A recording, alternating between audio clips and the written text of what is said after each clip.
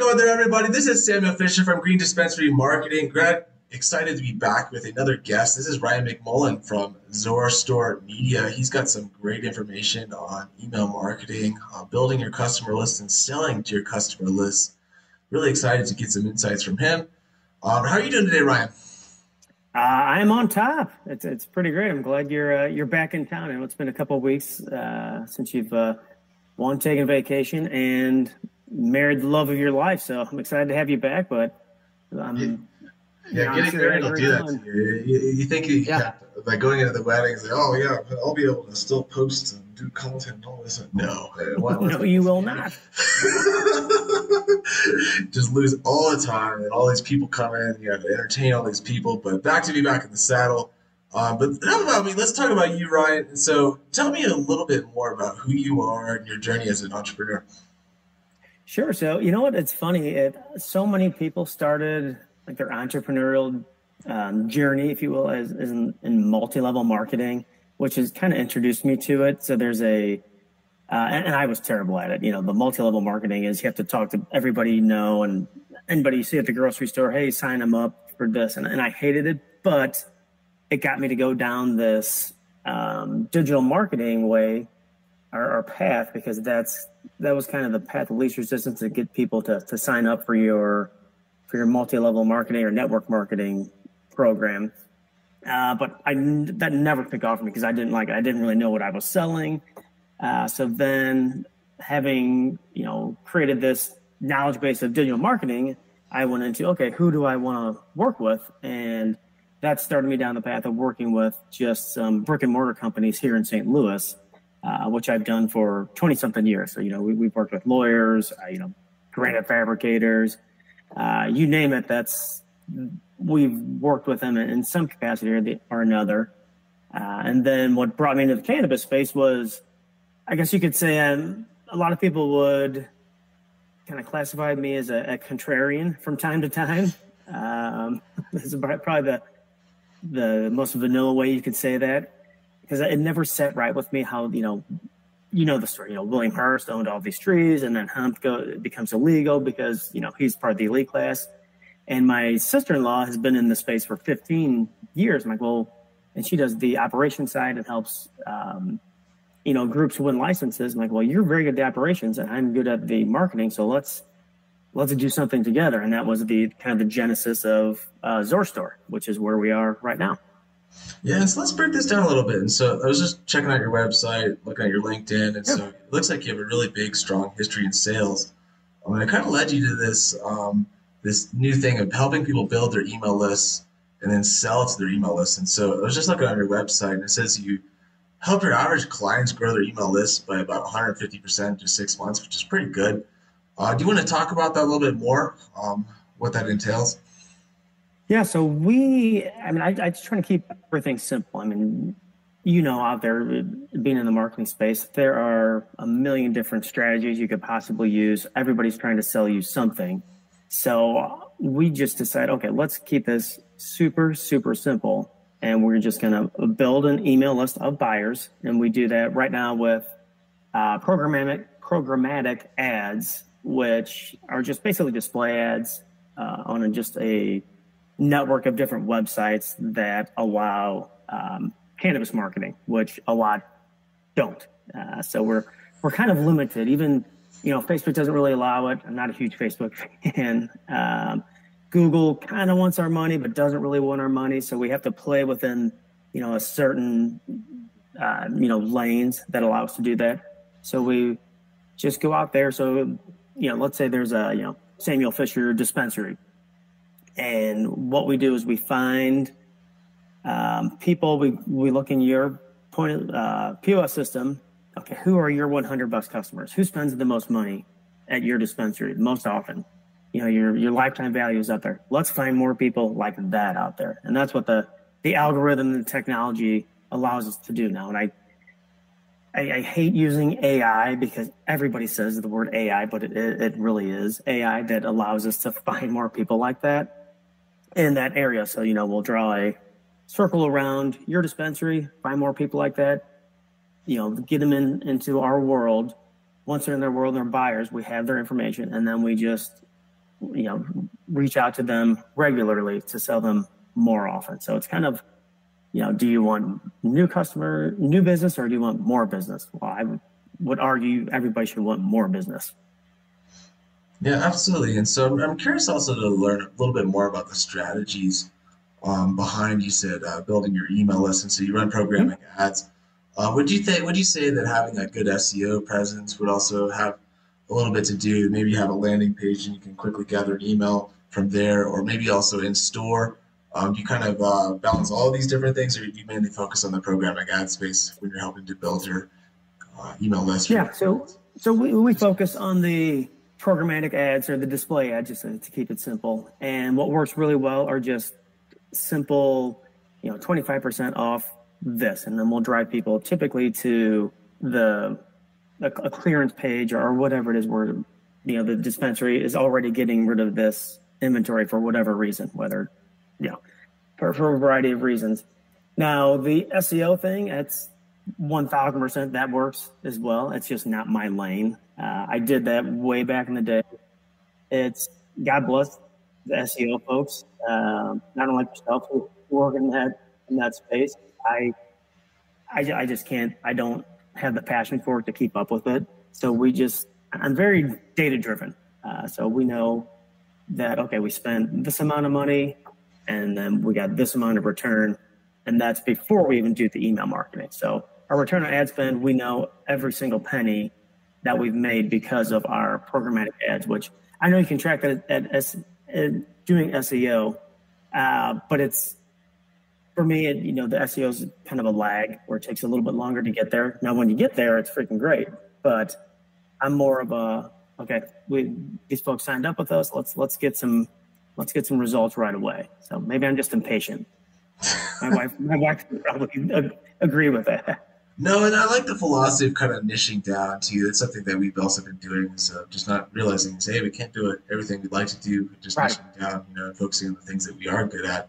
And so I think it's awesome that you're also kind of doing the same. Um, I think one thing I'm also curious about is, imagine you have this new customer, somebody has a new dispensary comes over to you. I know you focus on multi-location dispensaries, but let's play with this for a little bit. Let's imagine a new dispensary comes to you and they say, "Hey, we want to help building our we want help building our email list. We don't know how to get started. We don't know where to go." What would be the first strategy that you would recommend to them? Would you recommend these programmatic ads, even as a new dispensary, or what would you say to them? I guess it would kind of depend on the budget.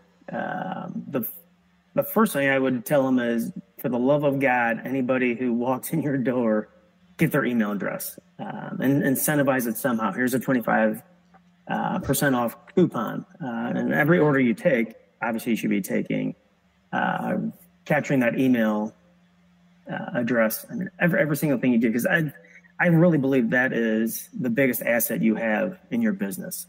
So it's frustrating, like with a brand new dispensary like this, because it's such a small list. But let's say you capture 250 emails per month for a year. Well, now you've got, what did that math? 3,000 people that you get to market to every day for essentially free, just your time and whatever the platform costs. So that platform could be $50 a month, and they've proven that they are in our audience because they've obviously walked in the front door. And I read a stat the other day that it's like 40 to 60 people who walk into a dispensary never walk back into that one again. So it's like they've raised their hand. Hey, I love, not love cannabis, but I'm a cannabis user or whatever, however you want to say it.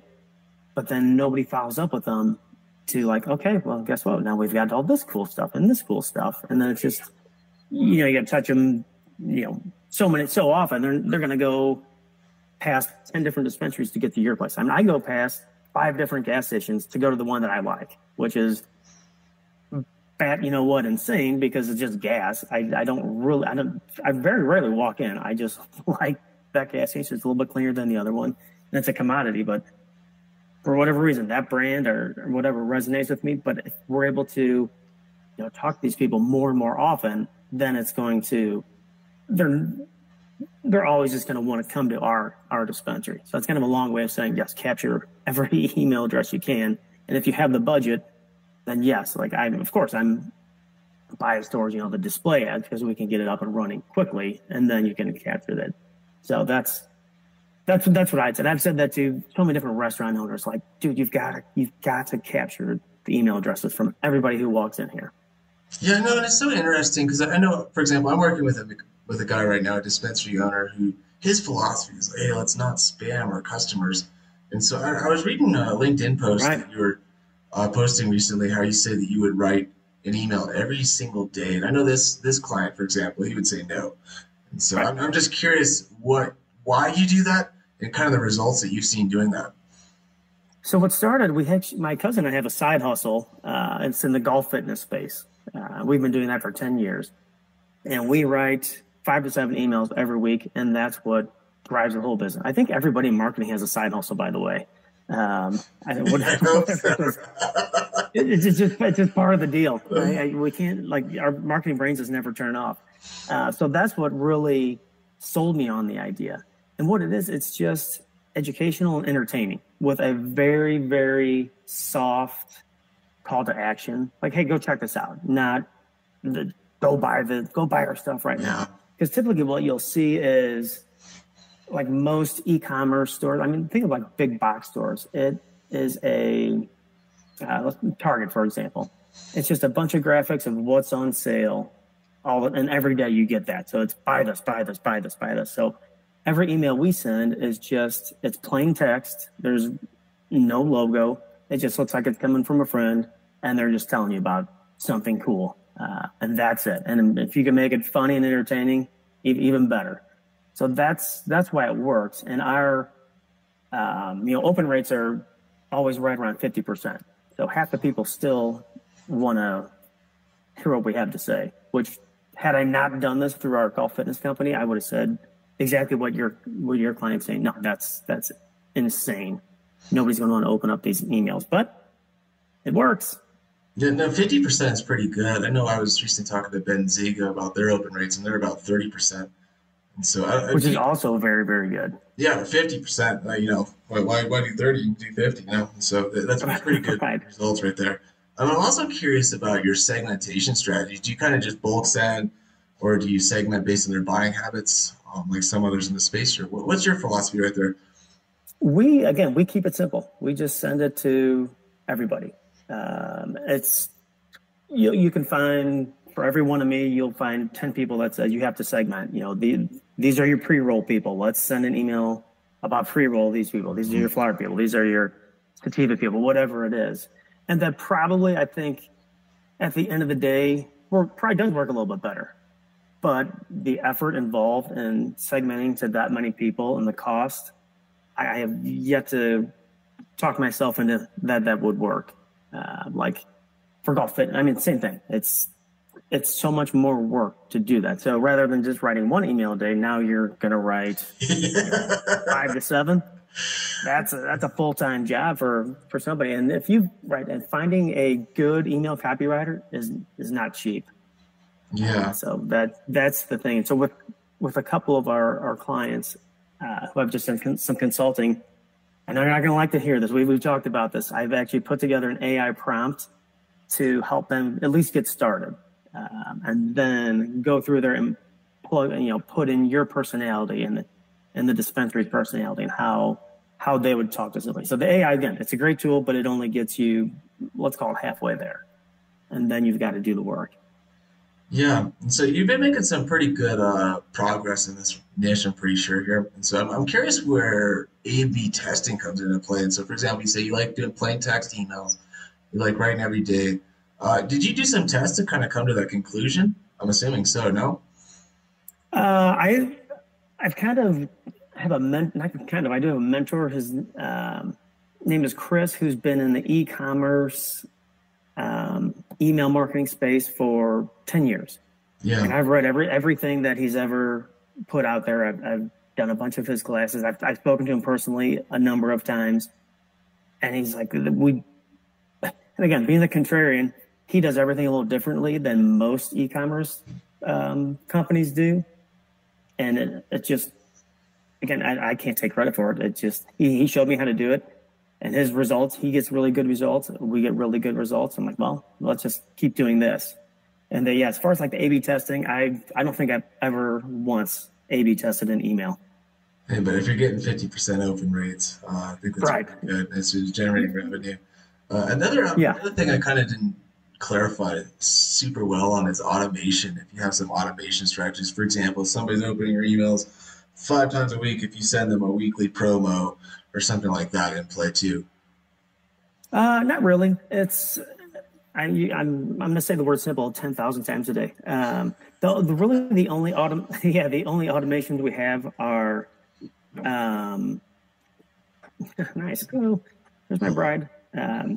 The browse abandonment sequence. So when someone is just browsing your website and they come across whatever, this pre-roll, but they don't buy anything, then 3 emails are triggered. Hey, you forgot, we saw you were looking, whatever it is. And then we also have a cart abandonment sequence. So same thing, but somebody actually took the next step to get it into the cart, which is huge. Those, again, it's 3 simple emails. Hey, you forgot something is the subject, because 70% plus of carts are abandoned. And it's usually something goofy, like, oh, like my wife just happened to walk in the door and then I forgot what I was doing. But then you get that email 3 hours later, hey, you forgot this. Oh yeah, I did forget this. And then you finish your order. So that captures a ton. So those automations, and then when somebody is a new customer, we'll just do a welcome automation. So it's, hey, welcome to, Sam's dispensary. This is what we're all about. Love to have you. And then from there on out, it's just real-time, daily-ish emails. So they're, again, like today the weather is, 80 degrees here in St. Louis. I'm like, hey, it's a good 80-degree weather. Get outside today in St. Louis, and then it feels like it's real because it's coming from a person. Yeah, well, I like how you followed up by basically saying that you do some segmentation, you do some automation, and so I'm glad I got into Right. that a little bit, the basic stuff. And so Yeah, another thing, super basic. yeah. Well, the basic but necessary, right? And another thing Right. I'm curious about is the sender reputation. And so, as you know, this could be a big thing if you're sending out big bulk emails, is how you can protect your sender reputation. Do you have any strategies in place for that? Or do you use their corporate email? Do you use your own domains? I'm curious to learn more. Yeah, so we just send it from whatever. Most of the POS systems have it built in, Yeah. and so like Klaviyo is another one that we've used. And really, if you're sending good stuff, it's not a problem. It's like any sort of like content creation. If you then it's not spam. Like back to your client, you're not spamming them because they're opening it and they're not unsubscribing. And of course, some people are going to unsubscribe. That's just part of the deal. But if you have a 1% unsubscribe rate, that's great. So it's just the quality of the content that you're sending to people is the best way to insulate yourself from any sort of ban or getting kicked off different platforms. I've never ever had a problem of, hey idiot, you stop sending people stuff or we're going to kick you off. So that's, again, it's very simple. Don't spam people, and then they're going to want to hear from you. And guess what? Then they're going to want to buy from you also. Yeah.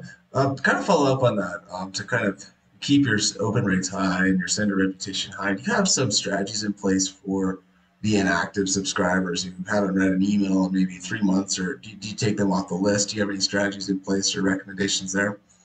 Yeah, so we'll scrub the list. I'd like to say every 3 months, but it's every 6 months.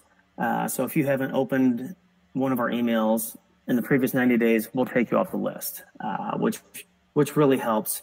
But back to I probably should add this. This is probably the most important part of writing these emails, is that it's hard when you look at, we've got a list of 20,000 people. Those are actually 20,000 people, where a lot of times you get into your head, you're just writing a big bulk, email, but there are actually people, like human beings, that open up those emails on the other side. So I think when you keep that in mind, like, oh, a person is really gonna open this, then you start writing for people, not for trying to sell people all the time. It's like this. I think this will, whatever you're talking about will really help this person who's going to open it. So that's, again, back to that. That's probably the most important piece, is that you're writing to another human being.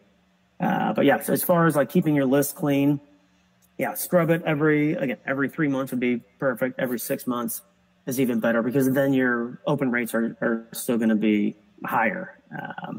And that's what a lot of most of the email platforms are looking at that. So if you've got a really crappy open rate, then your score is going to go down, and then they're going to stop sending emails. So that's probably the most important thing, is just to keep a healthy email list. And people will come and go. You can't take it personally. You never know why people leave or why they got on the list in the first place.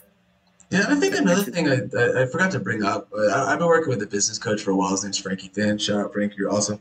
And so when he's, I've seen his stuff a lot. I like what he does. Yeah, he's just a good guy too. And so one of the things he recommends for like email, especially when not necessarily for maybe what you're doing for outreach, is he'll have us reach out to what are called shoe stores, where we're basically not reaching out directly to potential clients, but to the people that they buy from. And so he always tells us when we're starting out an email is to Google them for 3 seconds, find something about them, and start the email with something about them. Maybe something that they're working on, or just something that you noticed. And I'm curious about how this could maybe tie into email marketing for cannabis. If there's some way that we personalize these emails to really boost our open rates, boost our revenue from these emails, or what exactly your thoughts are on that? Just personalization with email marketing. Yeah, that would be. Again, maybe AI will take us there one day, where they see, like right now, obviously you say, hey Sam, hey Samuel, whatever, and then you write it. So that's personalized. But that's about as basic as you can possibly get. Now the segmentation does help that, because it does. Let's say you are you like this particular flower, whatever it is. You could write more about that, but as far as like the Frankie Finn stuff, where let's say I'm trying to sell to you, I'd look up, hey, you just got married, how's that going, that type thing. And that's super 3,000 customers. No, that's the rub. But again, I bet one day we will. But yeah, as far as getting like too deep into the personalization, I haven't seen anything in the last 10 years that has changed about that. It's always just, hey, you put your short code in, hey, first name, hey, last name, whatever it is. But yeah, and then maybe just because we know what you bought. Yeah. Other than that, I don't know either. That's what I'm asking. I don't know. No, and you could, even with I guess you could I know you can personalize emails with people who bought this also like this. So the Amazon thing as well, part of the segmentation. So maybe ideas to run with. Yeah, and they all move the needle a little bit. I'm sure. Yeah. The big one that moves the needle a lot is just getting out of your comfort zone and sending good, educational, entertaining emails to your people. And then I'm sure you read this somewhere. You only need 1,000. Super fans in your business, and then you've got whatever business you want. So that helps create those ambassadors for your brand as well. So it does so much that people, they feel involved. And another good email to write is what's going on in the Fisher dispensary. Oh, Ryan was just promoted, and people want to hear about that. I mean, look at all the goofy reality is very much in quotes. The reality shows out there. People just love to see what's going on in other people's lives. So that's also another powerful email to send that people really enjoy. That's a good idea. Let's change topics here a little bit. Let's talk about how we can kind of track and measure the success from these email campaigns. And so I'm just curious right off the get-go here, what you think are the major KPIs for tracking the success of your email campaigns, and maybe how you also track these. Yeah. So the main one. So we've been talking about open rate quite a bit. That it's not a vanity metric, but it's not the most important metric. So basically, you've got three. You've got the open rate, the click through rate. So people who have actually clicked on your call to action to go to the website, and then the most important thing is the revenue. Yeah. So And in that order, I guess you would like revenue is the most important. You need the click through rate, or I'm sorry, you need the open rate to get to the click through rate. So I guess you have to gauge them like that, 1, 2, 3. Because again, we could have we could have 100% open rate, but if it doesn't result in any sort of revenue, it doesn't matter. Absolutely. So that's what we focus on, and how the tracking guys put all that together is beyond me. Other than right, I know as much as UTM codes. You put that on every email, and somehow the magic happens behind the scenes.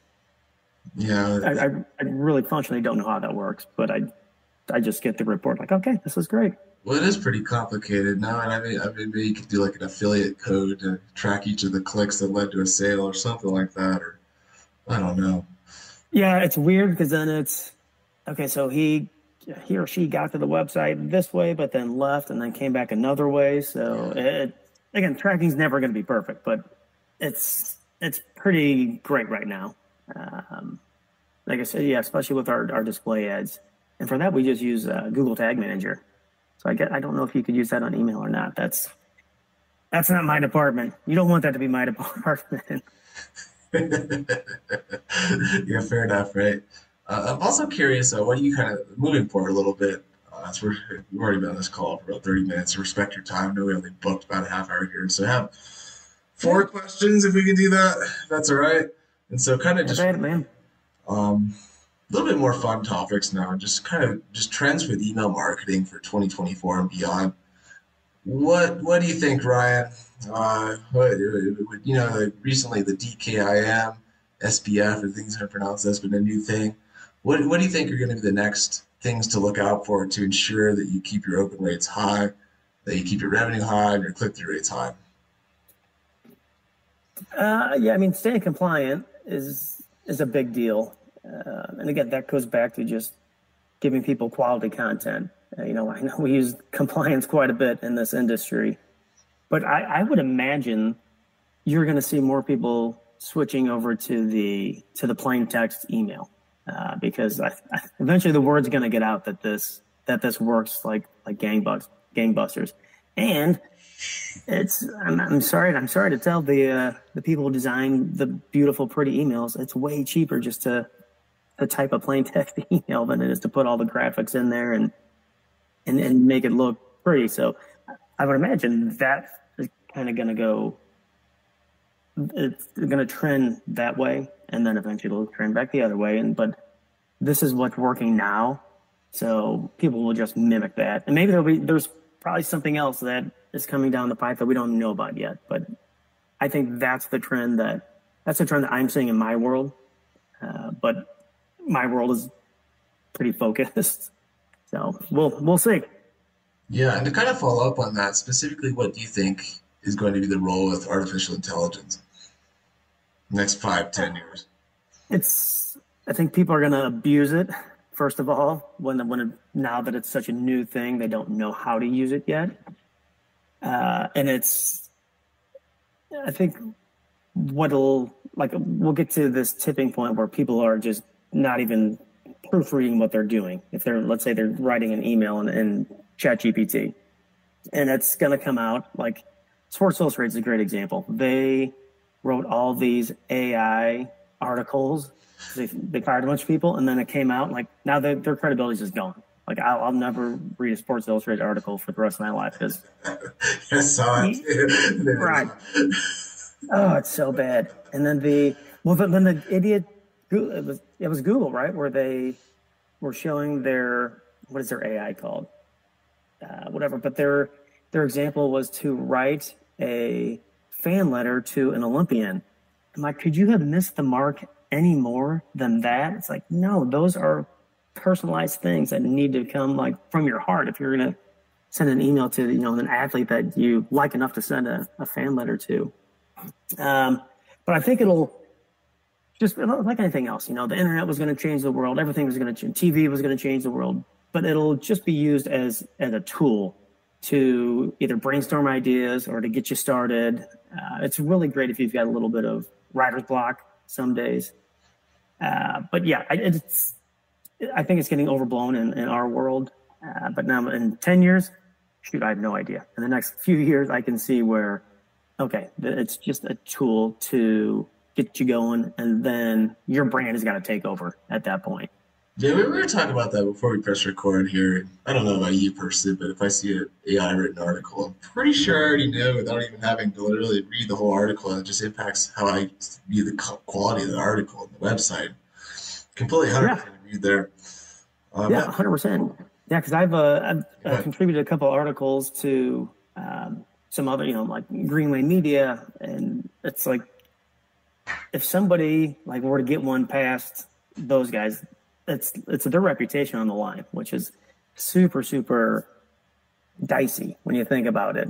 But yeah, it's I think if you're a good editor, you kind of know if that's real or not real, and people don't want that stuff. They want to know that it's coming from a real person. yeah. Well, let's hope it stays that way for the next 10 years. Going back to Yes. you, you're in the cannabis niche. So let's talk about cannabis for the last few questions, if that's all Yeah. right. Can you tell me about the first time you tried cannabis? My my buddy Eric Rinsing, and it was I don't even think we started class yet. I didn't started in my first experience was freshman year of college, like maybe a week before classes start, and it was I'll never forget that. The old school dugout with it had a red bat in there, and he's like, "Hey, try this." I'm like, "All right, I'm in college now, man. Why not?" So that was it. I mean, I don't know what I know was marijuana. That's about as far as we knew back then what it was. Because I mean, shoot, that was 19. I'm gonna age myself. That was 1994. So it's been a minute. What was your first impressions? I it was hot. Because I never smoked cigarettes. I never smoked anything, Um, and it took me a couple times to smoke it before I actually felt the effects of it. And then I overdid it a couple times. But yeah, so he's to this day he's my buddy. That if I ever have a question about it, I call him. uh, Uh, but yeah, it was different because I always just drank beers growing up. Everything we just described is illegal. That was illegal back then when we were 18 years old. Obviously, weed was illegal anyway. But yeah, yeah, no, since we're gonna have to 1994. cut. We're gonna have to cut this out. It was like 20 years before it was medically legal. But Right. no shame there. I also did it before it was legal, so I'll just be straightforward honest. And Right. these days, in 2024, what's your favorite cannabis product? I'm so this is a great story, not a great story, but so I have another buddy who is a professional. He with edibles, and he's a indica guy. So it's almost like two years ago to the date. So he gave me probably Starburst size edible. I don't know what it was, but I jokingly like, oh, I OD'd on him. Like I think I saw God at some point, and I was like so out of control. I'm like, oh, I don't know if I can do this again. So I am like, all I'll do is like if I'm playing golf, I'll have just like 5 milligram, sativa is perfect for me. I'm not a professional. It's just chills you out, and actually I've had some of my best rounds on that. Uh, yeah, I So like yeah, I'm not a pro.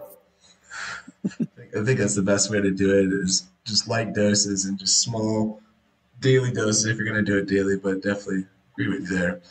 And then, Yeah, and it's yeah, go ahead. yeah, good. No, I was gonna say I've got a couple buddies that I didn't realize this for years. Like, well, how much do you take in a day? He's like, oh, like 1,000 milligrams. Like, excuse me, I didn't know that was a thing. But that's every day. As I Yeah, I mean, to each his own. But yeah, I'm like, I think I might be dead. well, maybe if it like get your heart rate up and you do that every day for Right, years or something, I don't know. I don't know. We'll see it once they get some more studies done on that. And then right. I'll be one more I'll be the question first for you, first Ryan. guy. Yeah, appreciate you being on here for 40 minutes Oh, that's great. for a while. But knowing what you know, looking into your crystal ball, in the next 5 to 10 years, where's the cannabis industry? Um, Owned by bigger corporations. So you're not the first person to tell me that, and I think you might be onto something there. Honestly, well, Okay. we'll see. But that would make the most sense, would it not? That we get like a Coca-Cola, something like that. Yeah, I mean, obviously we're seeing the consolidation happening already, where bigger outfits are just buying up dispensaries. Yeah, And I've talked to a bunch of friends who have a good amount of money who are invested in it, and they're all they talk about is the exit. So is big tobacco going to come in? Is big pharma going to come in? Is Coca Cola? I mean, who? I would guess big tobacco and big pharma, but I don't know. Hopefully that doesn't happen because I don't want to work for either of those yeah, right. industries. But that's, I think the conventional wisdom is it's going that direction. Yeah, fair enough. Well, I definitely appreciate your time. Thanks for all your insights. Thanks for giving us a free lesson on cannabis email marketing. And Yeah, hope you, my pleasure. This is fun. yeah, wish you all the best. Hope you have a great day and excited to talk Yeah, more soon. you do the same. Thanks, my man.